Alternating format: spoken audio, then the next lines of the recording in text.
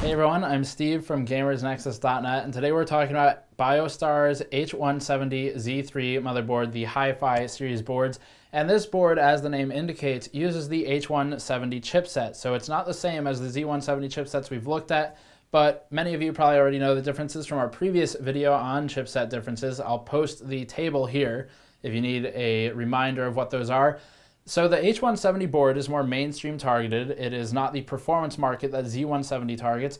And to that end, there's no overclocking on H170. But that's fine if you're not an overclocker. If you're just trying to find a mainstream or business board, this would be something that falls within your search filtering. The Biostar Hi-Fi H170-Z3 board uses a very unique feature. It's got two types of memory supported on board because the Skylake CPU actually supports both DDR3L and DDR4 for memory types. It's pretty important to note here that DDR3L is not the same as DDR3. It's low voltage, as indicated by the L, and you could technically try and make DDR3 work in a DDR3L slot, like on this motherboard, but there's no guarantee it'll work. It's probably going to be unstable if the voltage isn't natively low, and you're better off using either DDR3L or DDR4 and nothing else.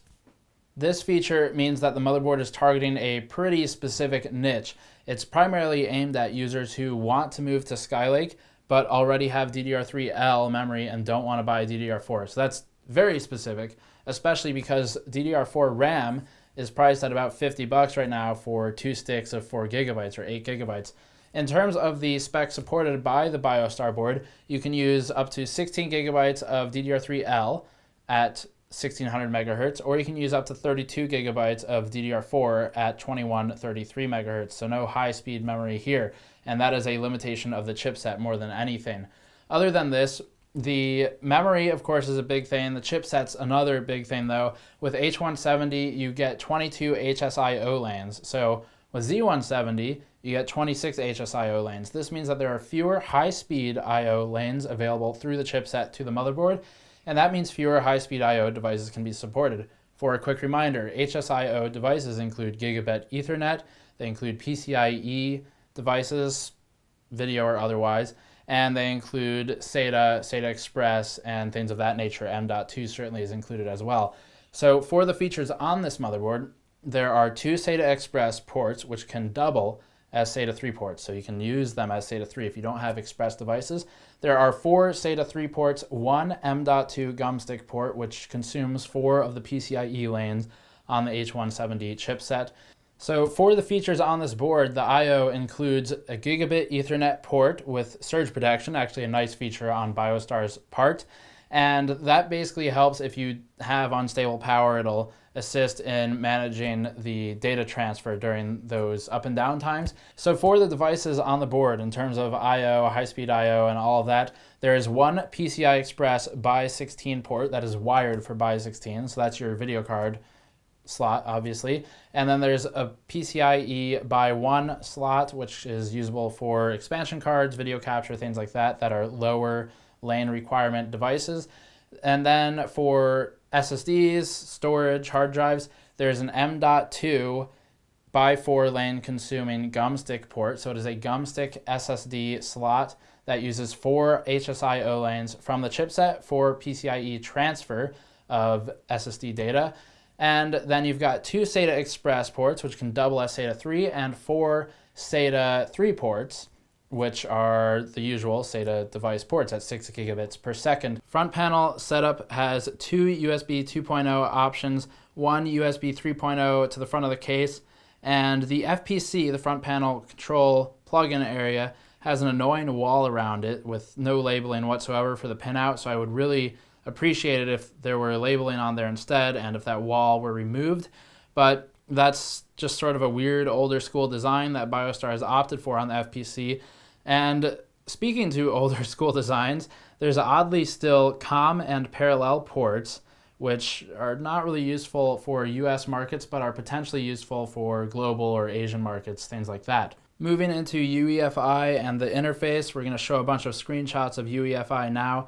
Biostar uses a DIP chip for its BIOS rather than an SMD, and the Z3's firmware visualizes hardware monitoring on the left side, somewhat normal here, and that includes CPU fan RPM, CPU temperatures, and MEM and CPU specs, which include frequency and voltages for each of those devices.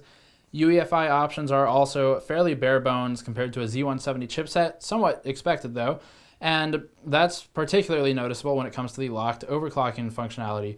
Biostar has a one menu, ONE as they call it, and that allows CPU multiplier upticking to the turbo clock so that users can force an always active turbo boost setting, but no further overclocking is permitted. So if your CPU turbos to 3.9 gigahertz, it will allow a multiplier of 39, even though the reference base multiplier might be something like 32 or 34. Again, this is a limitation of the chipset. Overvolting is available should the forced turbo require a voltage increase, and this is extended to DRAM overvolting as well for offsetting unstable but the limited frequencies that are permissible through the board. CPU-C states can be disabled or enabled coinciding with standards, and the power limiters can be lightly tuned through the ONE menu. This is about the extent of the overclocking tab though, and we can look to hardware monitoring for something a little bit more interesting. On the hardware monitoring tab, CPU fan speeds can be set to smart, which is dependent upon load and PWM controlled, and the system fans are configurable to custom fan curves mapped versus temperature. So that's always a welcomed feature as well. Speaking briefly to the power and fan headers on the board, we were actually very fond of Biostar's decision to use all 4-pin fan headers, so you can use all PWM fans with no 3-pin headers present. UEFI on the H170-Z3 has a big focus on security features, which we've been showing and will continue to show in these screenshots. And those security features include things like secure boot, platform key management, authorized signatures and timestamps, and things of that nature, which are potentially useful in small business applications, but pretty useless for the average enthusiast gamer or mainstream system user. For motherboards, we currently only do 2 objective tests, and those are boot times to get into Windows 10, and then a power consumption test measuring the total system wattage. So the chart we're going to show you for power consumption shows full load on the system using Firestrike Extreme, which is a 3D Mark tool, and that's run on the combined test. So the CPU and the GPU are both stressed. We use an identical bench for all tests on all motherboards, other than the board itself, of course. And you can check the specs on that bench in the link in the description below at the article. Jumping right into it, it's no surprise that the stripped down mini ITX board from EVGA runs at a lower power consumption than the other on-bench boards. That's largely because it's smaller, it's got fewer devices on it, a lot less I/O, and simpler chip logic overall, other than the chipset itself. Full system load shows the Micro ATX H170-Z3 operating at 318.84 watts compared against the Mini ITX EVGA board, which was operating at 304.48 watts, and the full ATX MSI B150A Pro we've yet to review, operating at 325.85 watts. Boot times show Biostar's H170-Z3 motherboard as the fastest booting board currently on our bench, beating out the MSI B150A Pro by 0.93 seconds and the EVGA Stinger by about 2.93 seconds.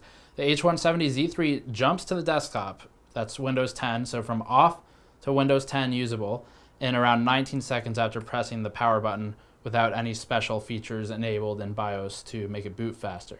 Biostar's H170-Z3 motherboard has every feature you'd want in a mainstream board. Its security features are complete and very usable for small businesses that don't have ultra complex requirements but still want some security and platform key management.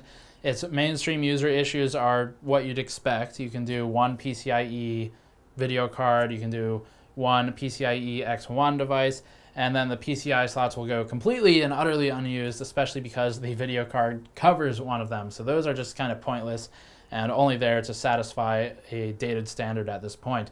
So the board overall, there's not a lot we have to complain about. The only thing to complain about is its biggest feature, which is DDR3L and DDR4 support. This feature alone makes it kind of tough to justify the board, because if you look at the market, you can get a Gigabyte, ASRock, or Asus board in the same price range, from $90 to $105 at the high end, with this board falling at the $105 price point. So then what's making the purchase worth it if you have a need for DDR3L is strictly the fact that you don't want to spend an extra $50 on DDR4 memory. So at that point, when you're looking at, I really need to save $50, so I'm going to buy this specific board that limits my upgrade potential by limiting the amount of memory slots you can saturate. Well, that's a tricky situation. I would probably advise that you just save up a bit longer and buy the memory instead and do a full upgrade. If you want to split the upgrade, certainly that's your prerogative. The board is good otherwise, so I have no major complaints about the board in general. But from a value standpoint, you might get a little bit more mileage out of a board like the Asus or Gigabyte options, where you have a full 4 sticks available through 4 slots that are one type of memory. So you can expand to a higher capacity, and you might get higher frequencies if you opt for a $100-ish Z170 board instead. That's all DDR4. So that's the general thought on this board. No major complaints other than its main selling point. So if you want that selling point, it's not a bad board, but that's just a small market. So you should know who you are if you are one of those people. That's all for this time. If you like this type of coverage, hit the Patreon link in the post-roll video down in this area somewhere in the post-roll. We greatly appreciate your support. Subscribe as always, and I'll see you all next time.